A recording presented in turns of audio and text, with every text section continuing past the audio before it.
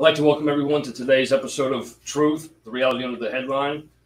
Today we have a special guest. We have Tony Perez. He's a Chief Warrant Officer too. He's an American soldier, defense contractor, and he's the author of the couple books. He actually has the James Chase novels, Doors in sequence, and it's kind of a reflection of his history in the military, the actual combat action he's seen, and kind of taken what he experienced and has it into a novel for others to kind of witness and enjoy a different storyline. Mr. Perez, welcome today. Thank you for having me over. Always. And if you kind of want to give the audience a briefing as far as the initially, I mean, you have a phenomenal career in the military. What led for you to join the military? Was it family, or was it just something that you always had a passion about doing? I was in high school and I didn't have any direction on where I needed to go in life. And I ran into a recruiter. It was an Army recruiter. And he spoke to me about the military, and I was really interested. And he brought me over to the recruiting station, showed me some videos, and that's what did it. I knew then that the Army was going to be where I was going to go right after graduating high school. And so that's what I did.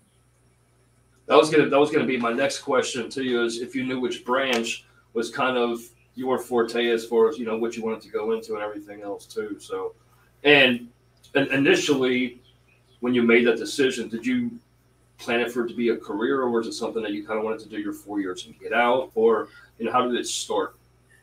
So, I was 17 when I graduated, so I was too young to join by myself. I had to actually convince my mom. And so that was a little bit of a challenge. And I took the ASVAB, and I did really well on the ASVAB, and it printed out everything that I could do in the Army with those ASVAB scores. And I took it to my mom, and I said, hey, Mom, this is what I want to do. And I want to go in the Army, and I want to go infantry, special forces, the whole 9 yards. And she was like, I don't think so. And I was like, why not? I mean, I'm ready to go. And she said that if I'm going to go in the military, that I need to go into a field that I can cross over to the civilian side, and something that I can do on the civilian side, and killing people is not one of them. So I gave the sheet with everything that I could do to my mom. I said, everything I can do in the Army, and I gave it to my mom, and I said, you pick. And so she looked at it, and she was a quartermaster, truck driver. And then she saw something, and she pointed at it, and she said, if you do this, I'll sign the papers tomorrow. And I was like, okay, what is this that you want me to do, Mom? And she said, right here, my son, the dentist. And it was a dental assistant, dental specialist.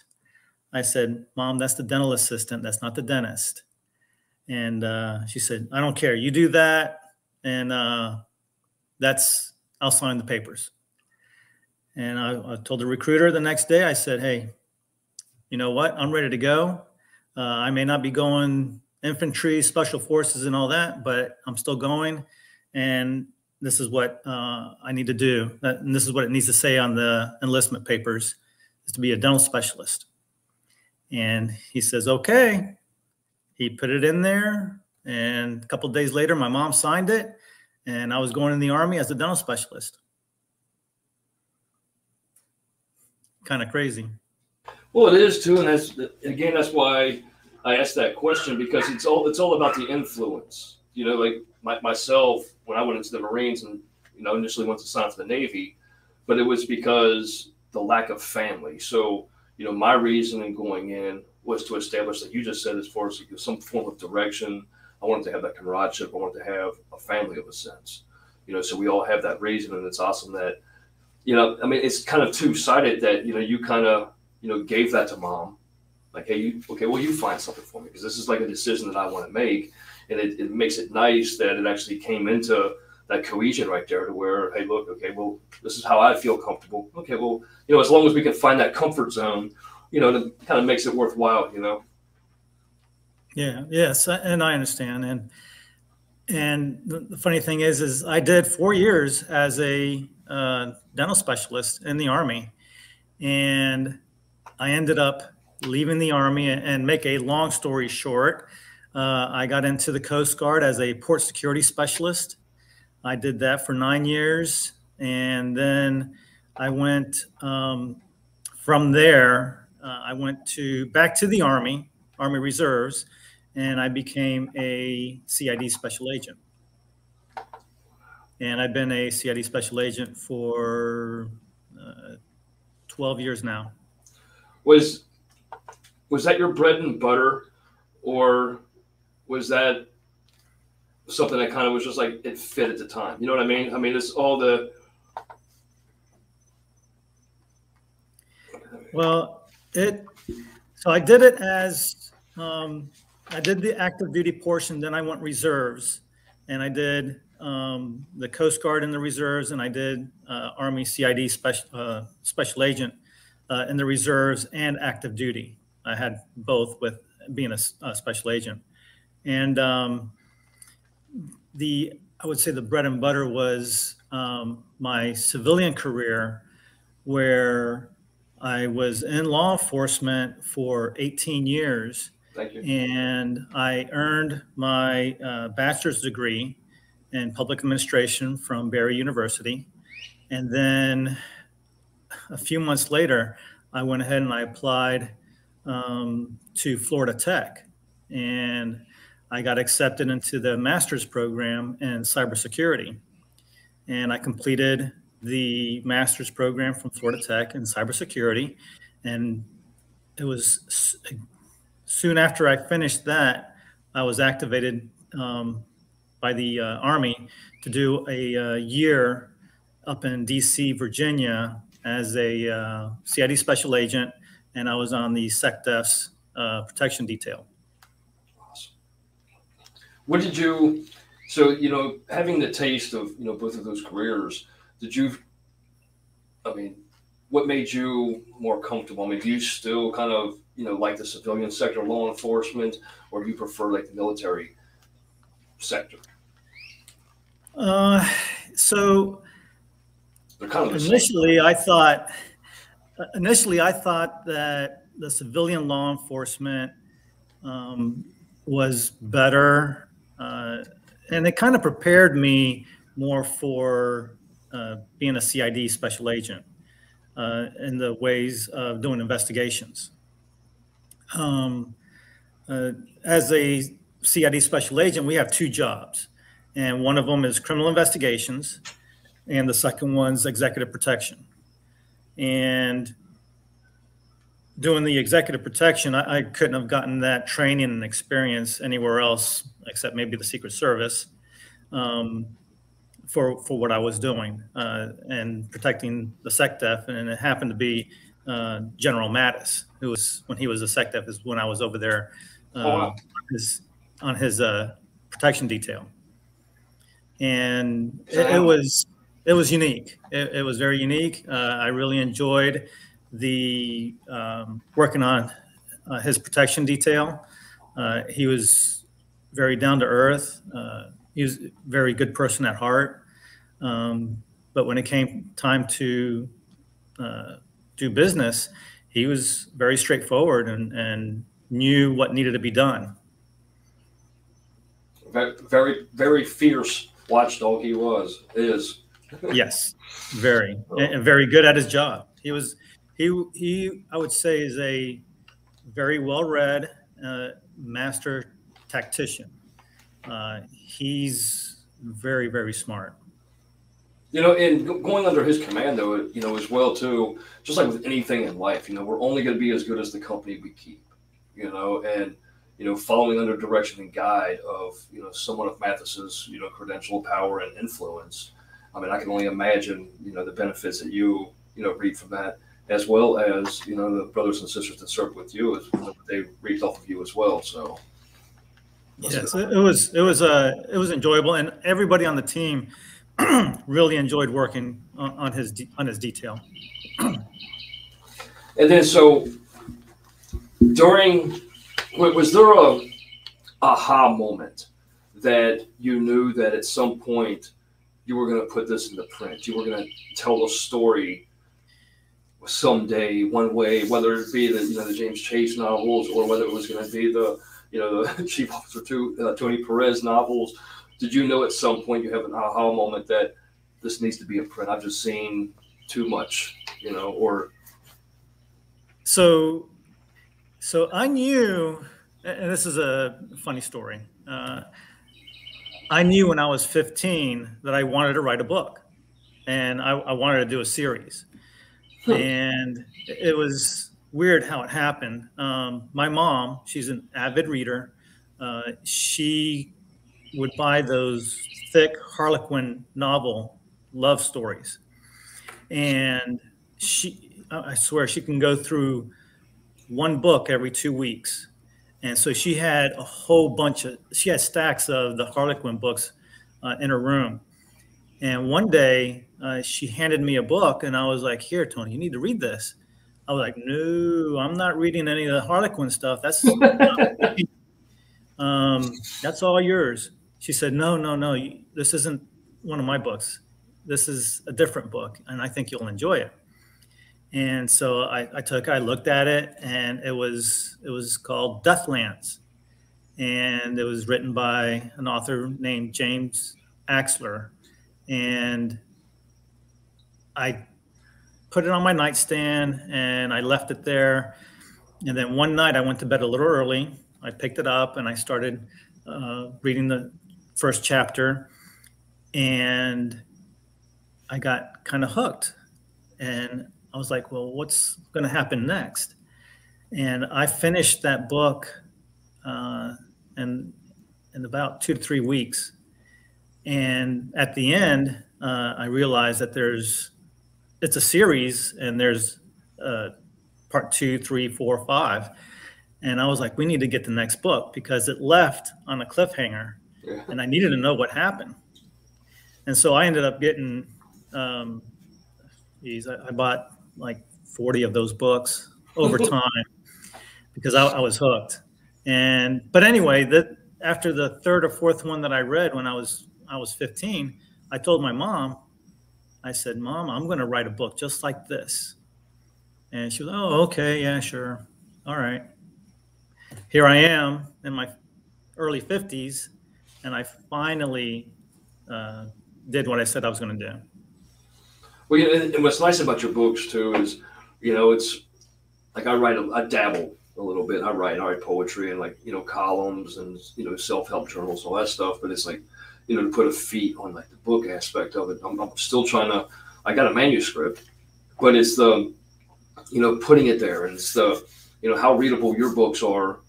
It's quick, it's capturing, and it keeps people entailed to where kind of like there's a cliffhanger every chapter to where, okay, I have to turn the page. It's not one of the ones where it's gonna be like, okay, I can wait for chapter 2. No, it's gonna, hey, let me see what goes on here. And it was great about reading that is, me growing up, I was always a Clive Cussler fan. But it was like, I'm not gonna say always, because when I first, his freaking books are like this, and it's like, I'm not reading that. Then I open it up, and it's like fine print. I thought maybe it was this thick, and it was going to be like, double space, large font. No, Clive Cussler's books are like this, but it's encapsulating. As soon as you start reading, you have to read some more. You have to read some more. And that's what's so great about your books, like with the Delta Mission and things like that, to where it goes right in.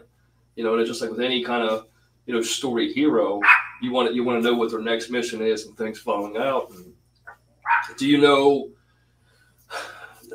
do you have a storyboard as far as how many more there are going to be in the future, or is it kind of be the play by ear and story by story? Because I know that, after your career, in the military, I'm sure you've had enough to have us a whole series of novels, but I mean, do you have a set series in mind, or how is that like playing out in your mind right now? Or is it kind of be a, So I knew I had 2 books in my head that I wanted to write, and I was able to get those 2 done. I did one year and one the next year, last year, and you wrote them. You wrote them in a year. Yeah, I did. So I did The Dragon and the Eagle last year, and I started in January, and I finished it in December. And then that was 2021. And then 2022, I did the Delta mission. And that one, I started in January, and I finished it in, it was August, September timeframe. And then how swiftly you're able to write these books and have the storyline play out as well as they do. Is it because of how much the James Chase, relates to yourself? Is that what makes it kind of, I mean, writing's never going to be easy, but in this essence, if you're kind of just telling your own story and it's just a third person, basically, is that what kind of, does it help with the expediency of being able to create the novels, get the novels into print, have it edited, and all that other good stuff too? I mean, because that's a phenomenal time frame to actually be able to have, books of that quality written that fast. So, so books 1 and 2, I already had in my head, and I already knew the storyline and how it was going to go. And I had an editor. She did outstanding editing the books and pointing out some things that I needed to correct and or explain more. And I got that done, and she reviewed it again, and it was great. And she really enjoyed the story. Well, she enjoyed both books immensely. And then I went to design, and then publishing, and that was it. I didn't have to spend a lot of time on the story, as I already knew what I was going to write. And you mentioned about being in my experience. So I was never, so for my first book, The Delta Mission, I was never a Delta operator or anything like that. But when I was in Afghanistan, I was working, it was called the Gray Side Mission. And I was working as a CID special agent. And I was doing I was working in Parwan, and I knew what the Delta guys were doing. And so I had that awareness and what the CIA was doing there as well. And I wanted to put that story. I thought it was a good story. I needed to put it in on paper. And so for this book, the first few chapters that discuss James Chase and his high school and deciding to join the Army, that was me. That was all me. Except he didn't go to become a dental specialist. He went Ranger and then Delta. And then book 2 book 2 is unique in a couple of ways. I wrote this one, and it was based off of my time up in DC, Virginia. I had the extraordinary opportunity to be on Mattis's protection detail. And so I had full access to the Pentagon. I could go anywhere because wherever he could go, I'd have to go too. So I had full access. And I did that. I walked around the Pentagon. I talked to people. I met quite a few interesting people. and I learned a lot. And I put some of that information on here. And it's this book is getting a lot of attention because of what I discussed in the book or And the story. then when going through, like, in the Pentagon and even in Afghanistan, sometimes seeing it from the side or seeing it in third person, a lot of times you can encapsulate more, because a lot of times when we're in the moment or we're on a specific mission, a specific, task ourselves, we're kind of in that moment where we're not really, I'm not going to say capturing, but we're not really storing what we're seeing and what we're doing, opposed to when we have intent on watching others, storing what they're doing, and then kind of like on the journalistic aspect of everything. So, in the Pentagon, were you kind of knowing that, hey, at some point I kind of want to use this to, because that's like with movies, that's what a good producer does. That's what a good writer does. They want to to make the story believable, in more of a real sense. So, I mean, did you know that going in, or was it something like, hey, I remember when I had this conversation with, such and such at the Pentagon or wherever the case may be in Afghanistan? So was that part planned out, or? No, it wasn't planned out at all. I originally, I was going to write a fiction novel on a kid that's got telekinesis, and he was using his ability for good, and bad guys were after him, and I started with that, and I wasn't planning on writing anything about the Pentagon or current events or future events, but I coordinated with another author, and he told me, after he read a little bit of my first imagination, my first book of that kid with telekinesis, he said, I know about you. I know your history. I know what you do. I would be more interested in what you know and what you've gone through instead of this book that you're writing now about this kid with telekinesis. And he said, you need to write about what you know. Are And you Idaic or a Coic by any chance? What's that? Are you Idaic or a Coic by any chance? Or what No. you remember, and like it's like you see or what you hear, it's like the muscle memory and things like that. Well, when you were saying before about how you just had it in your head and it was already there, it's like sometimes when you see things, hear things, it's automatic and it's already there and it's memorized. Where kind of like the book's already printed, and the brain's way to do is just type it out or write it out. Well, I had that information, but I didn't think about putting it on paper until I spoke to that writer, Right. Until he told me that he would be 100 times more interested in what I actually did and my experiences as opposed to what I was writing at that time. Right, and that's why I was asking about the Idaic or echoic, to where it's the being able, like him providing you with that insight, and you just being able to just grab it, like, oh yeah, hey, I remember this conversation right here, and boom, because it was just imprinted there. So that's why I was kind of curious about that, to be able to just grab. I mean, because especially how vivid everything is. So it's it was. I think that advice was really good, and I took it and I ran with it. And it came out well, and that's how I was able to get 2 books out in 2 years. Yeah, it's phenomenal.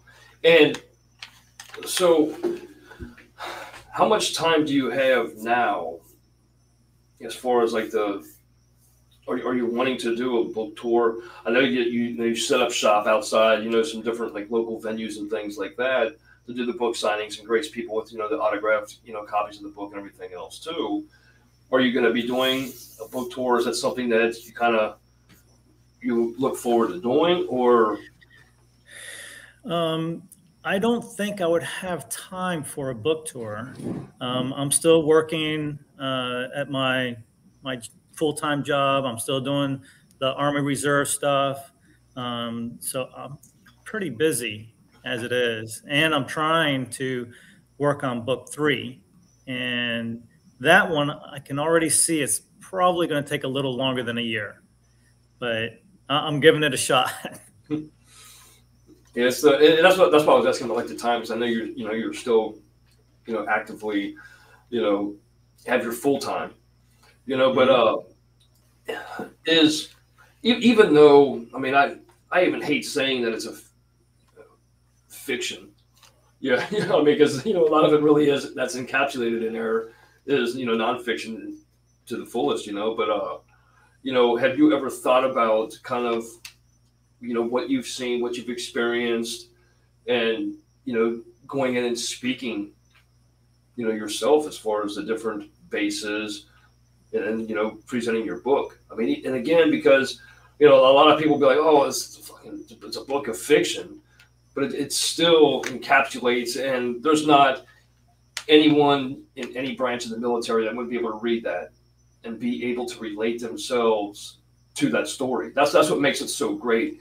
Even though it may be a fiction book by title or by genre, it still encapsulates so much of real life to any serviceman, especially Army or the Rangers and things like that, to where it is a benefit to them because, because even in the story, you still see like fallibility that, any of us can make, and the importance of being able to recover, whether, it be our fellow brothers and sisters in the servicemen, things like that. And it's, again, even though it's a fictional story, we can still take that real life that, is covered in that book and assert it to ourselves, our trainings, and things to look forward to.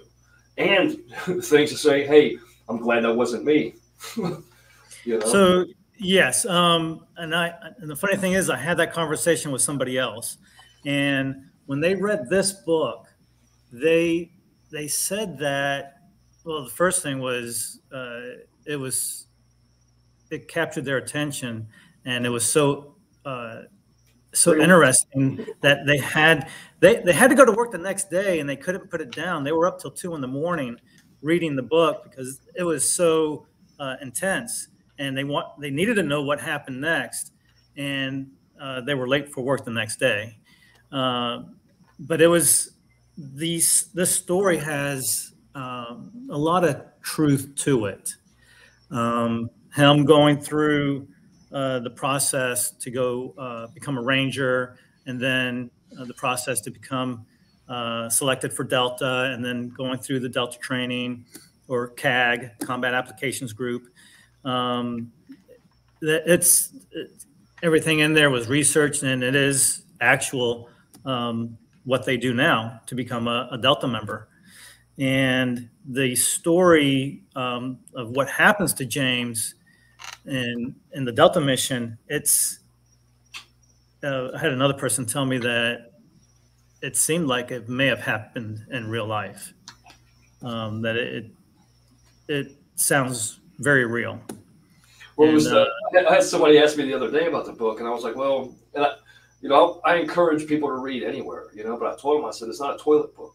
A toilet book's like something you can just kind of like read through a chapter, put it down. I said, it's gonna, you don't want to just like kind of, it's not a toilet book, it's something that you're gonna, okay, shit, what happens next? Unless you got one of them like, constipations, you'll be sitting there for a while. But so it's like a toilet book. It's a read along. It's go, go, go.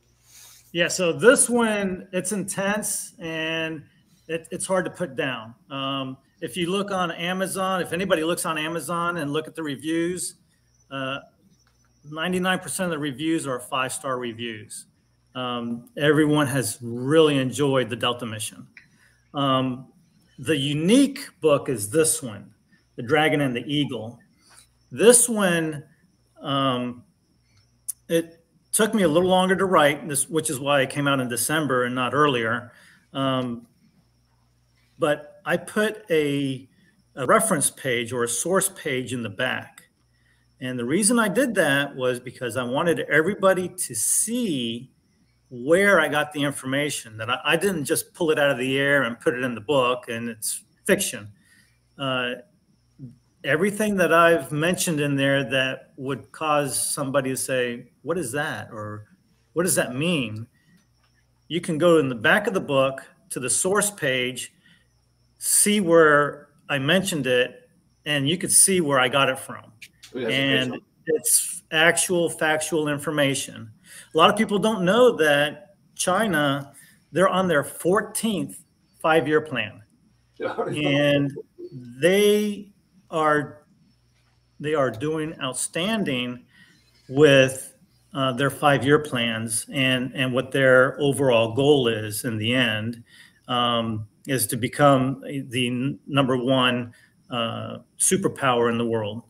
And they are well on their way there, and they're getting very close. A lot of people don't understand, like, it's a lot of people just take what the media, feeds them. They don't kind of research themselves. And again, it's kind of like two-part here, like the book where you're talking about the reference page and things. That's what I was saying before about, it's kind of, people see the genre being fiction, not realizing like all the true references that are within your books. And that's what makes it, that's the beauty of it. I was just like, well, yeah, the genre's fiction, but trust me, you're going to, feel like it's real life when you're reading it, things like that. But, like with China, the currency is actually, I mean, people don't understand the civilian sector.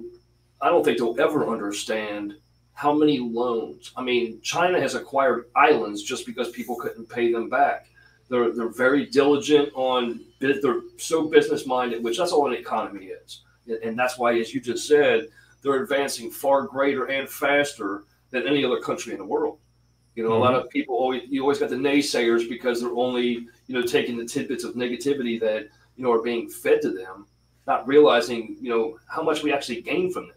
I mean, realistically, so many different countries gain from them because, and that's what, like, the utilization of the word superpower, back when the collapse of the USSR and things like that, to where, made the United States the only remaining superpower. China is really, I mean, a far, like, they're within inches of that being that superpower. They really are. Right. Sometimes you got to, instead of having all these different, and I mean, we have so many different allies that, truth be told, people need to embrace it more than, having all the negativity and the naysayers and things like that as well, too. And you mentioned something else. You mentioned the islands that China has, and something that was on a blip on the news is the Spratly Islands. The Chinese, they built military bases. They built the islands overnight, it seems like. They built them overnight, and then they built military installations on those islands. And this is well down south in the South China Sea. And now China's claiming that's their ocean, the South China Seas. Everything from that 9-dash line up is theirs now. Whenever we have ships that travel through the South China Sea by freedom of navigation, they get warnings by the Chinese that you are in Chinese waters and you need to leave. Well, it's going to come, and I put that in the book. I put that in here, and that happens. That's been happening, and it's going to continue to happen until they are. And I'm telling you, once they get their 4th carrier active, and they have 4 carrier strike groups, their warnings will not be warnings. It'll be a threat, and then they're going to carry through with it. And that's how this book starts. And it's coming. It's coming. Well, Dubai, a lot. I mean, read this story on Dubai. A lot of people don't realize that Dubai was funded on a loan from the Chinese. I mean, and then all of a sudden, when people can't start paying back, what happens? Just like if your house, if you can't pay the bank, what happens? They own that house. So, and there's a lot more to that. And like with the military bases, like you said, it's just, some things are just because we don't know or we don't see doesn't mean that it doesn't exist, and that's, I'm not going to say the scary part, but it's the thing that, like if somebody scrolls through Facebook and everybody always has something crazy to say, but they don't know the facts behind it. You know what I mean? Kind of like the Oscar thing last night, the whole thing with Jada and stuff like that, like her disease. I mean, it wasn't a roast. You know, people are like, oh, well, Will Smith, you know, he shouldn't have done that. Well, if somebody says something about your mom, she had cancer, all of a sudden she's bald now. You're not going to take that as, oh yeah, ha ha, it's a joke. You know, but you know, people see one thing and they run with it. It's the same thing with, you know, this discussion that you and I are having. It's if you really care about our economy, our culture, everything as a whole, you would read up on these things. You would care about, you know, the progression of one. Are we doing this together, or are they doing it to oppose us? You know, those are important things. Maybe not for us immediately, but it is definitely going to be vital and important for our children, for our families to come, generations to come. You know, and that's another beauty about your books, is the fact that you're educating people. And again, that's why I hate the fact that it has to be in the genre of fiction, because there's so much in there that is encapsulated. You know, it's kind of like be nice if we could put the genre on the side of it, like half fiction, half nonfiction. You know, it's like bibliographies and stuff like that. But no, it's great, and I love the fact that you cover that, because it becomes educational. And again, going back to the aspect about me saying about, you know, you being a speaker within, you know, the different bases, or even, you know, going into the VAs would be a good place for you to talk and things like that. Because I know so many different veterans love good stories and things like that too, because we all love memories. We all, you know, like photo books and things like that. And sometimes a story or a letter is better than any picture, because it's actually spelling it out for you and it's painting the picture for you. You know? So it's great. And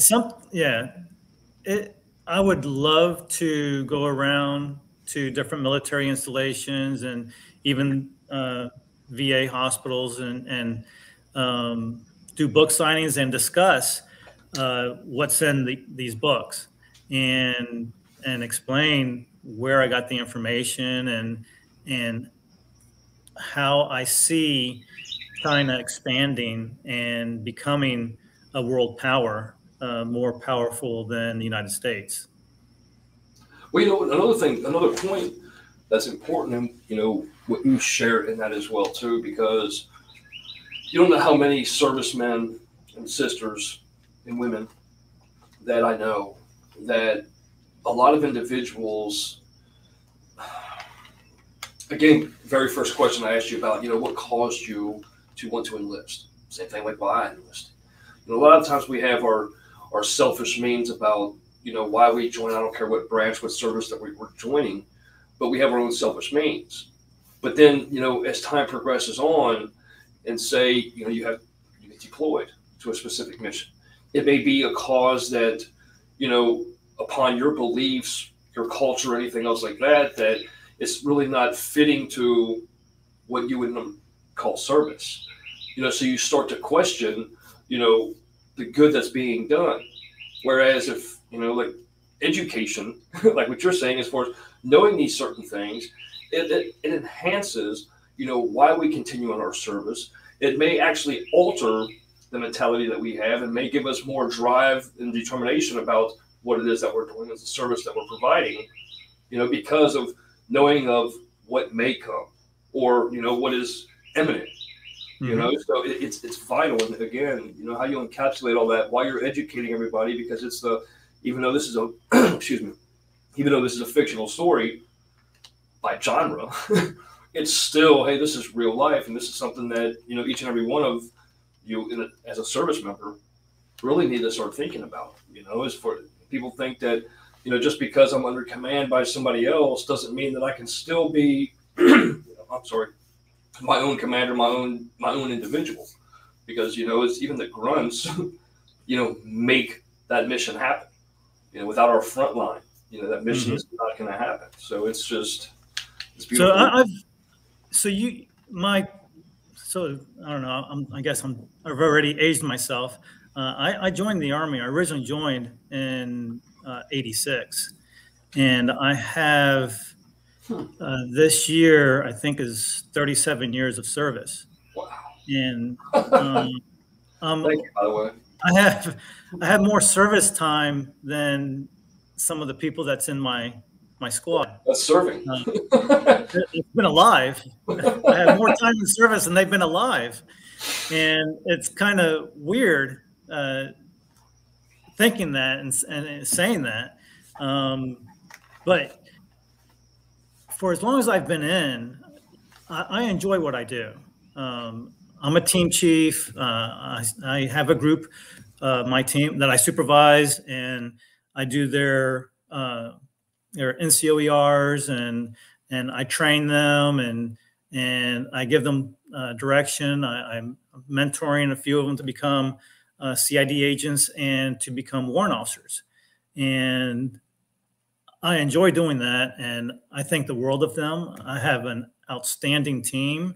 I would go anywhere with them. I'd go to Afghanistan again if that came up. They are really outstanding, and hopefully, I mean, I'm about to get promoted to CW3 next month, and I want to stay another. Thank you. At least another 4, 5, 6 years. How long is, well, speaking of that, I mean, how long has Mathis been in? He's been in 44, 43. Mathis started like 43, 44, didn't he? He's trying to remember. He's retired as a 4-star general, if I remember correctly. And it was well over 20 years. And he wasn't retired long enough to become SecDef. They had to give him a waiver for him to become a SecDef or become SecDef of the United States because he wasn't retired long enough. So he's got an extended military history. He's got a lot of time in service. See, I think that's what I'm counting. Like my 43, 44s when he became secretary. You know, in okay, yeah. I don't know where I was getting the number 43, 44, but what I was going with that is the same sense that, you know, the long termers is what gives the encouragement, because you've seen the change of tide or the change of time. You know, regardless of how you want to look at it, but you know you've really seen the change of it all. What, 36 years? It's like you said. I've seen the uniforms change about 5 different times. I remember what I was issued in basic training, and I was issued like four different uniforms after that, and it's crazy. It's crazy. Pick one and stick with it. Is that something that you're going to kind of have in the books as well too? Or are you going to eventually have, you know, the kind of I'm going to say like the real life of the changes that are experienced within the military and everything else as well? I think I'm going to stick with more action thriller type books, and I think that's my genre. That's what I enjoy writing, and that's what I'm going to stick with. Will it come up in one of my books? It might, but we'll see. It's because people don't realize like how that affects things though too. You know, it affects mentality. Sometimes it will affect comradeship. There's so many different things that, you know, play into those factors. The kind of here and now that kind of distracts you from the overall picture. You know, people start focusing on the wrong shit, you know, rather than focusing on the mission here and now and getting it done. You know, right. So it's especially as, you know, times are changing, culture's changing. You know, so is our military. You know, I don't even want to. I'm not going to turn this into a whole political bashing as far as how many different servicemen and women, you know, have been ousted just from refusing on different, you know, standing their grounds and things. But anyway, you know, it's one of the things that's encapsulated. That was kind of, I never thought I would see that. No, I think everyone should have freedom of choice. I mean, that's why it's what we fight for. It's what the military's for. And until the same servicemen and women that are earning these freedoms of choice, that, hey, guess what? Because you're making a choice, you're ousted. Right. It boggles me. It really does. So, yeah, that kind of surprised me, too. With 37 years of service, I never thought I would see that, but it happens. You're gonna take away what I fight for. Pretty You think, much. you think it was a comedy storybook at that time, you know? But anyway, so. But I wanted to mention something else about this, the Dragon and the Eagle.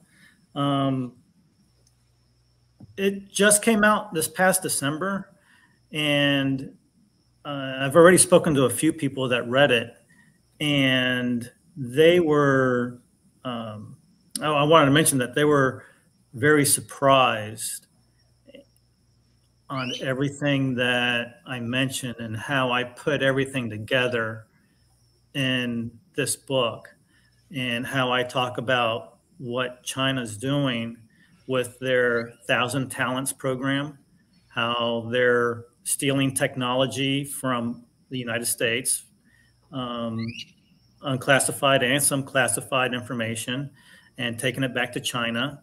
And the Chinese are outstanding at reverse engineering anything. And a lot of people don't know that they came out with 5G before we did. Mm-hmm. Now that we have 5G, they're about to come out with 6G. They are they would take anything that we have, reverse engineer it, and make it better. And that's what's interesting here. And they are, like I said before, they're catching up, and they're going to surpass us. And I even mentioned in the book right around 2025 to 2030. And that's the magic 5 years there. China's already building their most sophisticated aircraft carrier, and it looks just like our Ford class carriers here in the United States. Well, looks just like it is. It's 5 feet shorter, but that's it. Yeah, but see, the scary part about with all of that is the fact of how, and you want to talk about the technology, how far advanced their AI is. And the AI is like the important part that's kind of like, I'm not going to say it's overlooked because everybody knows that the AI is there. But China, and like you just said, the reverse, and anybody that doesn't know what reverse engineering is, it's that even though this microphone right here was created, I just sit here and take it apart, see how it's designed, look at the chips, look at the components and everything else, and then I just re-engineer and build everything back up. But like with their AI, I mean, they have robots that you would swear on your mother that it was a human being, and with, these carriers and the AI that's being built into their military surveillance and everything else, it's scary. It really, I mean, there's no other word for it. It really is. I mean, because it's the, when you have a battleship or anything of a war component that can think for itself, respond for itself, that's scary. I don't care what planet you live on. and something else that's should be catching people's attention is, and I even put it in the book.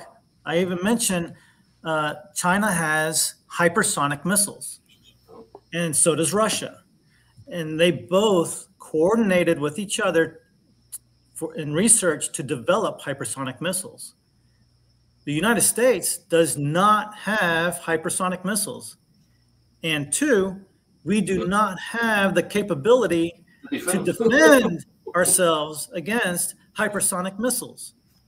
And I'm getting a lot of information. The Pentagon is really moving quickly to develop hypersonic missiles, and they're moving quickly, and they're pouring a lot of money into it to develop the capabilities of detecting and intercepting hypersonic missiles. Well, with you being in the military for 37 years, I just want to make sure I have my facts right. So yeah, with you being in 37 years, you were probably in during the beginning of the Star Wars program when Reagan and them actually had where the satellite was supposed to be able to detect any kind of airborne missiles that were coming towards India, right, and things like that. But like you just said, with these sonic missiles, what are you going to do? You know, so now, and again, it's like that's like with law enforcement. Do you know how many different anti-suspect equipment have been created by a criminal themselves? The stops, I mean, everything. But it's like, and it's in that reverse engineering of knowing how one works to be able to defend against. You know, it was the whole, you know, the Star Wars satellite, things like that, with Tesla and all that. It's just the stories behind that. And that was because of war, you know, and like all those predated times. But, you know, it's something that, you know, being aware, it's like, oh, well, hey, we know, but, you know, when's knowing too late? You know, it's, well, you've had these warnings for, you know, months, years. You've known that they were building this for months, years. Why would you not be, you know, kind of in the know, or be more diligent in finding out, so that we could have, you know, the proper defense and things like that as well too, you know? So you mentioned the Star Wars program, and from the Star Wars program, the Pentagon came up with MDA, the Missile Defense Agency, and we are perfectly set up to track. We can detect a launch, an ICBM launch, and we can track that ICBM, and we are able to intercept it. And we have that down. We have that. But now with hypersonic missiles, they don't travel the same as ICBMs, and they travel much, much faster. And so they are much harder to track. And now they're trying to play catch up, and this catch up is going to take years. It's going to be years to be able to defend against their hypersonic missiles. But what's going to happen between now and those years, and when we are able to stop those hypersonic missiles? What's going to happen? I mean, what could happen? Yes, you know, another thing too is kind of, you know, going back, I'll never quit talking about how your book should be in the nonfiction section rather than the fiction section. But, you know, you kind of like look back in the times like Gene Roddenberry with Star Trek and everything else, and it's like how far advanced, like they had certain things, cell phones, you know, lasers and stuff like that. But it's the same sense too, to where, you know, it's kind of a shame that if somebody picks up your book and they see, you know, the genre, because it's deemed the fiction, like, oh, okay, hey, it seems like make-believe, but how much reality is like, hey, this shit exists, and this is how much more it's going to be advancing. I mean, and you even give the preeminent as far as the, hey, this is where we are now, hey, this is what they're looking to do, and then, you know, maybe here in the next storylines, it'll be at that point to where, hey, it's there, and kind of given a summation of what, you know, would be if, or once that's reached, you know what I mean? Mm-hmm. So, you know, I encourage everyone that's watching this, listening to this podcast, to get The Dragon and the Eagle, read the book, and make their own decision on what they think. And I would love to know their opinion. And I have my contact information on the back of both of my books, so anyone can reach out and tell me what they think. But I would really want to know what people think about this book. I would love to get their opinions.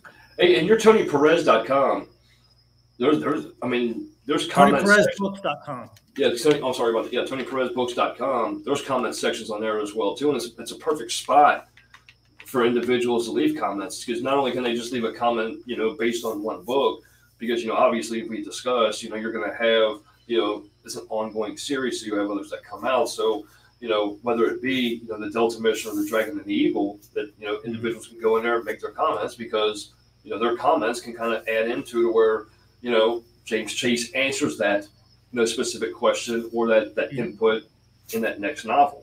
So, you know, it's always good for feedback, and I encourage that too. Because I'm going to have, you know, I'll have the TonyPerezBooks.com site up. I'm going to have direct links, you know, whether it be the Amazon or whether it be the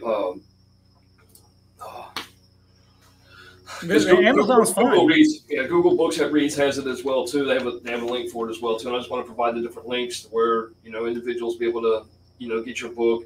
And then I'll keep everybody updated as well too.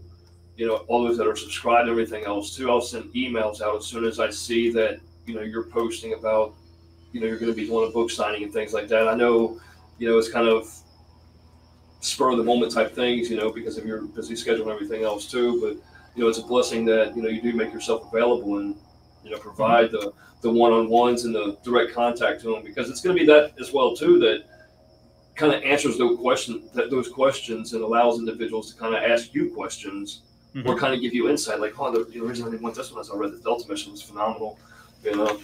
And it's I just did a book signing this past weekend in Cocoa Village, and I'm doing another one this coming weekend, Saturday, again in the same Cocoa Village at Hello Again Books, and I usually get a pretty decent crowd, and I can't wait to answer questions on this one. It's going to be interesting. It's going to be interesting because so far, people that have reached out to me, they have told me they can see this happening. They can see it happening.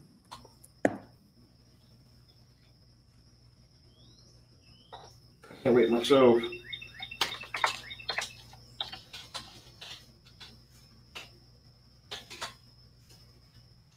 You said this Saturday? Yes, this Saturday. I'm not sure exactly what time. I think it's right around noontime in Cocoa Village, and it's Hello Again Books. It's a nice little store, bookstore in old historic Cocoa Village, and I know the owner, and she's a really nice lady, and she's invited me over this coming weekend, Saturday.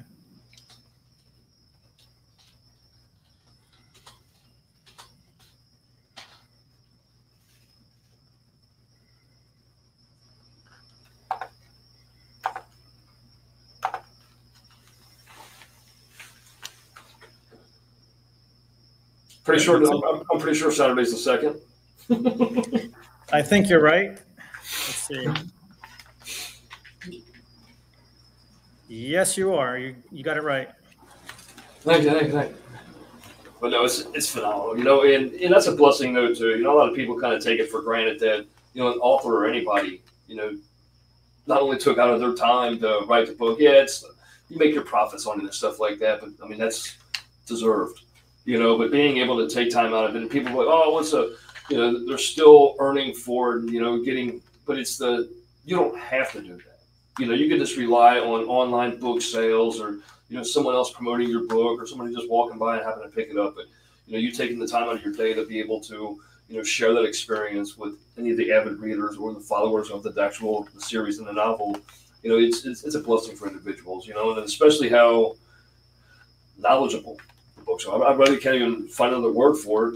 Like I said, I've probably said it 15 times during this broadcast that, you know, it's amazing that it actually has to be placed in the genre of it being, you know, not fiction, rather than a nonfiction genre. You know, it's beautifully written. It's, you know, and so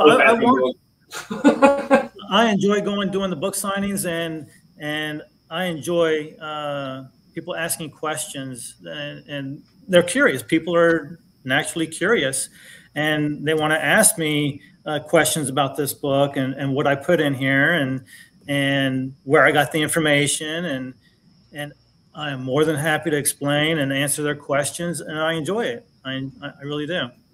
And some people really like to get autographed books, and of course I do that too. Well, one of the questions I have: do you ever see it in film? I had a friend of mine. His son works in California, and he sent it to his son. He works in the film industry, so I don't know. I could see. Actually, I could see both books, especially this one. I could see the Delta mission being a movie because it's a high octane book. The way I wrote that, it starts out where I give the readers the background, and then when they go on the mission, that it hits a high point when they go on the mission, and then it stays on a high point from the mission all the way to the end of the book. Yeah, and that's what caught my friend, where he was reading it until 2 a.m. and was late for work the next day because he needed to know what happened. That's why I'm asking about it, being a book. Is it just like with any of these other, you see the successful, TV movies that have the ongoing series. It's like Jason Bourne. It's anybody that you see the movie, but you don't even realize that it used to be a book. But they already had all the novels written, beforehand. So it's like, okay, hey, how's this going to capture somebody? Mm-hmm. Like you said, even if you started it with the Delta mission, and then Dragon and the Eagle, and it actually having that. I mean, it's film worthy. It definitely is. And whether it be short film or the actual movie series, it's just like, well, shit. Look at the London Has Fallen, Olympus Has Fallen, Angel Has Fallen, all that whole little series and things like that. Yep. Especially military movies. Military movies are always, top box office. Yeah, so. Usually they're blockbusters. Yeah, and I can see this one and this one both being blockbusters. Both blockbusters in their own unique way. This one because of what happens to James and everything he goes through, and then this one because I'm pretty sure it's going to happen. Another thing too that's the beauty behind it too is, again, going back to the author of those books yourself, having that 37-year career.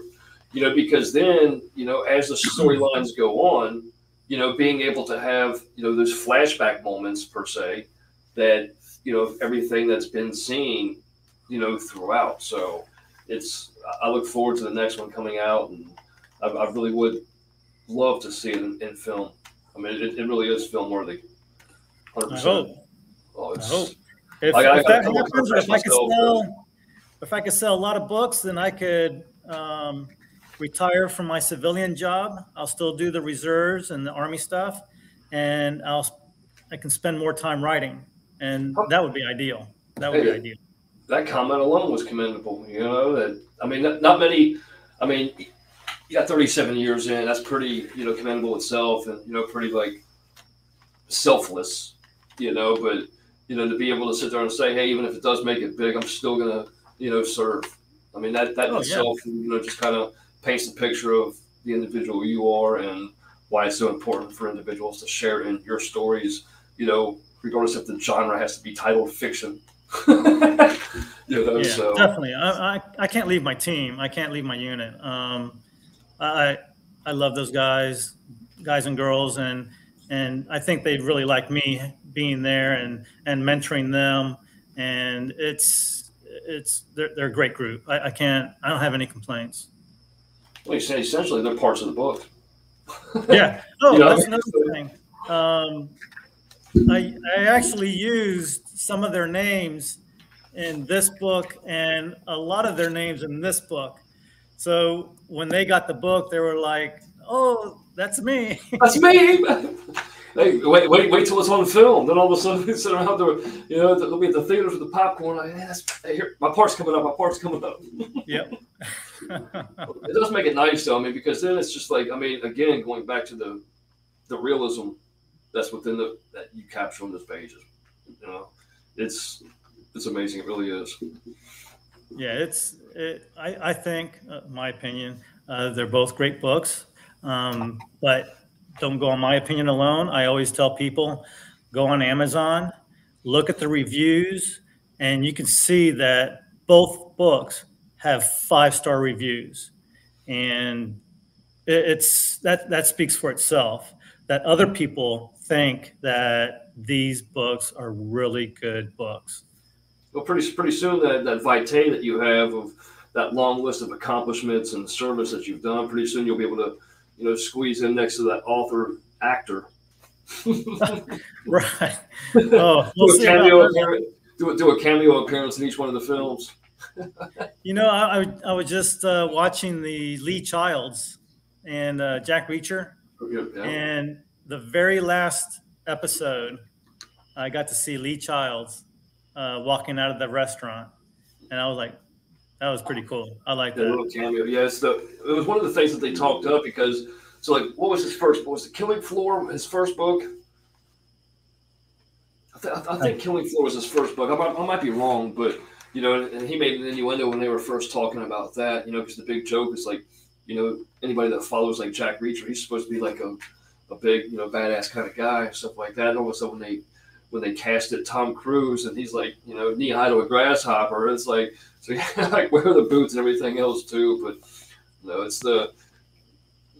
that's actually a great storyline. It's funny you said that too, because again, going with this James Chase, it's gonna get there. No, funny thing is they're both CID agents. I was about to say it's gonna get there. The storylines are, I'm not gonna say they're the same. Like I said, they're complete contrast, but in the same sense, the way that it's completely grabs you. But they're completely different. But the way that they grab you, same thing with like Lee Child. I'm pretty sure. I keep wanting to say Killing Floor was the first one, but needless to say, just as those books and his storylines, capture somebody to where it's oh shit, what's happening next? Again, it's not a toilet book. You're gonna want to read and find out at one. Oh, okay, what's going on? What's going on? What's going on? What's going on? And as the chapters go on, because of it capturing, still the same scene, but something different that's adding into, and so you can have 5 storylines, but it's still all about that same plot, that same. I don't know how to do it. You can say like chapter 1, A, B, C, D, and E is what I guess I'm trying to say. Shit, right. but no, it's great. So I got a couple of people too. I'm going to kind of pass the book on to. I'm going to order a copy and have it sent to them directly. And one of the guys his thing's really not like movies, but he does like the biographies and short films, all that other stuff too. But like he deals with like law enforcement, their story and what they deal with too. James Harney, he's produced. We did like The Wounded Blue and stuff like that too. But you give him the right storyline, I'm sure that he'll run with it if he sees the value in it and stuff like that. As far as getting the message, because there is a message in all this too. It's an educational aspect, plus showing real life as far as what individuals may see. That's like, what is it, like maybe I think the most 5% of servicemen and women actually see combat. So it's like people that say, oh yeah, I was here, there, and everywhere, but it's like, did you see combat? Right. And it's like there's so many different storylines that people don't know. It's we go somewhere to build hospitals and schools. That's the Kringle Valley. The Kringle Valley, no country in the history of the world has ever conquered the Kringle Valley. We lost that war, but nobody talks about it. Nobody thinks about it. We got our little schools and everything else built, but it's a bloodbath. It's a scary thing like that when you think about it. But it's like an untold storyline, just like that big famous picture where we're standing up the flag. It's we lost that war. There's really nothing to. I'm like I said, there's nothing to celebrate. We have to celebrate anything that our brothers and sisters lost their lives for. But people like think, oh, it's a day of celebration. That was no day of celebration. Trust me. It's crazy to think that we've been in Afghanistan for 20 years. We were there for 20 years, and we pull out all U.S. forces, and within a week, it's gone. Everything we put into it, shambles, all the time and effort, the blood, the dead soldiers, 20 years and all of that, we lost it in a week. Not even that, really. Because it was as soon as our planes were taken off out of there, it was being lost. It's I don't even like talking about shit like that. That's crazy though. A lot of people don't realize that though. People think that the Afghan war lasted, 4 or 8 years, like you just said. We've been there for 20 years, and it's just you blink an eye, all of a sudden, everything you just did was completely. Well, look at if you make a comparison between Afghanistan and Ukraine. Afghanistan, the president. He got on a plane and left immediately. He left that country and left his people. Then you look at Ukraine, the president stayed and decided to put on his military stuff, his military gear, and decided to fight. And that's a big difference between the two, and it shows a lot. Yeah, especially when you look at head of state, it's like the leaders, kind of going back to the whole Mathis aspect of things, he was the pit bull of any military commander that we had, any general we had, he was like literally a ravaged dog, a smart one, but how many of our heads or how many of the people pointing the fingers or commanding us to do certain things are going to go on that front line with us, or when they see things, crumbling apart, still standing there with you, and that defines the country as a whole, in essence, really, you know what I mean? Because you're only going to be as strong again as the leaders or the people that, you surround yourself with. So it's very commendable and things like that as well, too. And, all I can do is just pray that, our leaders would do the same for us in times of the same, so. And it's, you got to think about the history as well, too, that NATO, in the history of its existence, has never deployed soldiers to assist in one's fighting and things like that too. So that's another, huge storyline that people don't know about and things too. So that's why your storylines are so great. You can put some things in there where it may be a story, but hey, the reality's in there with it. So. Yep. Exactly. The reality under the headline. There we go. Yep. But Tony, it's a blessing. I'd love to have another show with you as well too. I might come down to Cocoa Village and do a live show at the book signing. Okay, I'll be there Saturday. So I'm going to try to, because I got multiple microphones and cameras. We can both just kind of have things and kind of talk to the different. I almost said moviegoers soon. Keep your fingers crossed. I'd love to see it happen. I mean, it really is that good. It really is. And to everybody listening and things like that, I encourage you. If somebody can't afford it, just reach out to me. You guys know that I'll send it out to you and things like that, just so you do have the opportunity to read this. And here in a few years, I don't mean to push that time frame on it. Here soon, be able to see it in film. But actually be able to follow the series, because you should have another one coming out, all that as well too. I'll have Mr. Perez's information on the post. Everybody that follows, I'll send out the emails as well too. That you guys will be able to get the Delta mission, also get the Dragon and the Eagle, and then kind of stay in touch for, if you just go to the TonyPerezBooks.com, you'd be able to see for yourself firsthand, when the next next novel in this series, next novel in this series, will be released and things like that too. And as Mr. Perez expressed, he'd love to have your feedback on your reading of the Delta mission and the Dragon and the Eagle. Because the more insight that we as the readers or the viewers provide him, the more that he can actually put into his books and things like that to kind of encapsulate all of us as an audience and stuff as well too, while maintaining the integrity and truth that he's providing us the knowledge of. So, yep. Again, I appreciate everything, and thank you.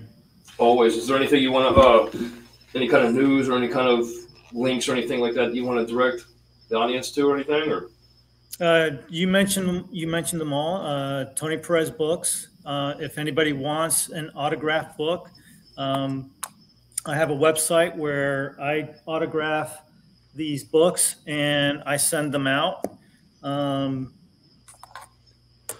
If there's people that prefer to get them from Amazon, look up Tony Perez or the names of the books, The Dragon and the Eagle and the Delta Mission.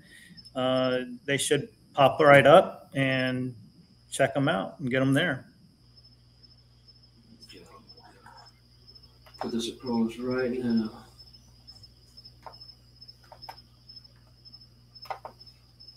I'm trying to type up this new banner real quick. And again, I would love to get people's questions or comments about the books.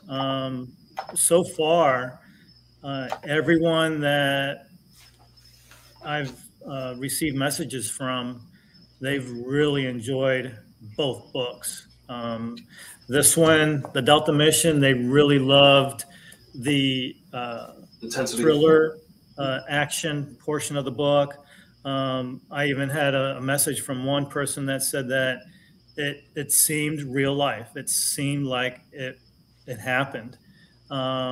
It's nothing where James Chase is a superhero and saves the day. He's a regular person. He's highly trained, but he's still a regular person. And he's not getting shot 5 times without slowing down. Exactly. So it's good. And then and like I said, this one just came out in December, so I didn't get a lot of feedback yet. But the feedback that I did get, it was they said that, especially the military people, they said that they could see this happening in the very near future. I gave the time frame in the book as 2025, but it'll be when China has, and I can see it when they have 4 active carrier strike groups. That's when they will enforce their will. And we're going to send ships, freedom of navigation through the South China Seas, and China is going to be not this time. And that's all it'll take is one hypersonic missile. It'll take out the ship, and well, that's when it starts. It's something we don't want to think about, but that's one of the things too. We try to bury or bottle up certain thoughts or realities that we really do need to start paying attention to and things like that. And you say in the 2025 we'll have to come out with the Nostra Perez. Well, the book of predictions, like remember history books where Russia was putting missiles in Cuba, and what the United States did, we were going to go to war. JFK. That's not going to happen. You're not going to put missiles, and it was in Cuba. It's not U.S. territory, but it was in Cuba, and we were sending our naval fleets down there, and it was going to go south quick. That's like it's the same thing here. It's the same thing here. China does not want us in their oceans, or what they're claiming, the South China Seas. They do not want us there. And when they are ready to defend themselves, they're going to do it. They're going to do it. I'm telling you. And not even just defend themselves. I mean, because when it reaches that, it's kind of like when you look at the gradual advancements. So that's like growing up, like even today, if I can find, the right friends and things like that, I love the game Risk. To where it's that the strategies and the planning, but it's not you're just taking over the world immediately. It's that pushing forward slowly, and things like that. And it may be for defense right now, but once you reach so far out and you get into, hey, I can go on the offense now, that's where it goes. And speaking of all of that with like Russia, I don't think the civilian sector, even people that they might have seen a history book, but kind of ignored the geography of everything. Many people don't realize that you can see Russia from Alaska. Not on a map. I'm talking about physically, geographically. You can see Russia and vice versa. And it's, our pipelines, there's so much there that, civilian sector really doesn't pay attention to, because it seems like a fantasy or a far-fetched story and things like that, to where, we need to pay attention to these things. We need to pay attention. And that's something else that people don't realize. And it doesn't make the news very often. Russia will send planes over from Russian airspace towards Alaska, and we would detect the flights, and we would send our planes up to intercept and give them a warning to go back, that they're encroaching onto U.S. airspace. But what's going to happen? And they do that. The hypersonics, though. You know what I mean? That's the scary part. Because if they're smart enough to be flying in and have that hypersonic, how soon too late? So that's, if it was a hypersonic missile coming in, there would be very little warning. That's what I'm saying. It would only take a few minutes for that missile to hit whatever target it was aimed at. It's, I don't know, it's scary. Sure. Well, I enjoyed it. I hope I appreciate it. Yeah, I'm going to send you over the link as well, too, to the Truth website, because I always put all the different podcasts once I upload everything, get the things on, because I have, obviously, we have the video source of this, also have the audio source of it. I can send you like the embed code. That way, if you want to put this broadcast onto your site or anything like that, you'd actually have the embed code where people can kind of listen to our broadcast and stuff like that as well, too. So they can hear the story behind the books and things like that, and I'll promote it out as well too, and I'll send the different links for individuals to be able to purchase the books, share it with their friends, and also individuals on the military bases. I'll go down to Tampa, the National Guard down there in Tampa and stuff like that, and kind of share the story as well too. So we're up there rather, but it's all right. I appreciate that. Always. I appreciate you. I mean, thank you for your service. Thank you for what you continue to do. Thank you for sharing the stories with us to kind of, individuals that really never served. You can kind of get that feeling of serving by reading the books and things like that too. So it's beautiful. I appreciate you so much. Thank you for your service, law enforcement. Thank you for your service to the country and your dedication, and continue to do so, regardless of you becoming rich and famous. I appreciate it. I appreciate it. Stay safe and stay blessed in all things, brother. Thanks. You too. Take care. You too.